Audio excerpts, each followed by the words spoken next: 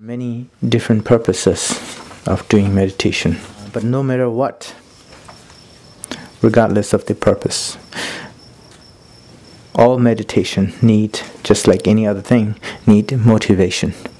First and foremost, the most important is motivation.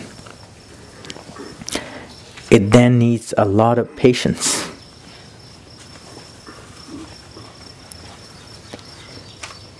Because our mind is like rolled paper. It's rolled in a way already. Even you try to make it flat, it will roll back. So you have to do many times. You have to have patience. You put it back flat and leave it, it will go back.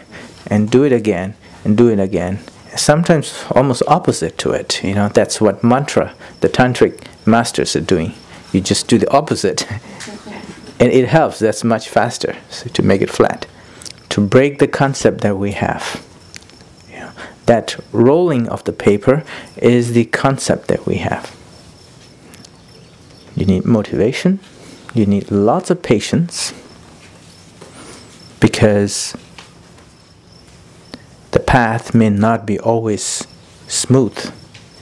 Sometimes painful, sometimes depressing, sometimes exciting. There's always ups and downs.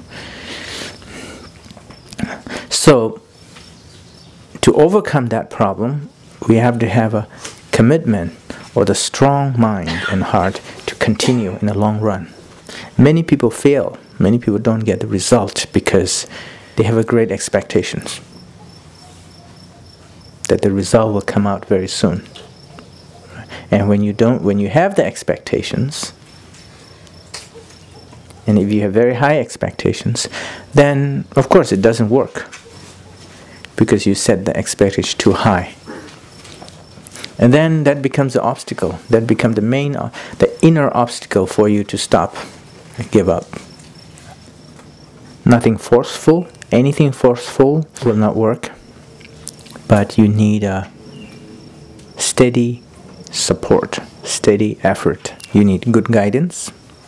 The more you practice, the more guidance you will need, because then you have more experience as you practice, so you need more guidance, because experience are very individual.